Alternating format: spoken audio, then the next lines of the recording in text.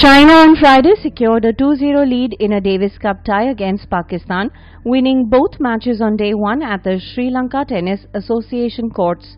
China's Zhang Zi beat Akil Khan convincingly 6-4, 6-2, 6-2 in the opening match of the Davis Cup Asia-Oceania Group 1 tie in the Sri Lankan capital Colombo to gain an early lead.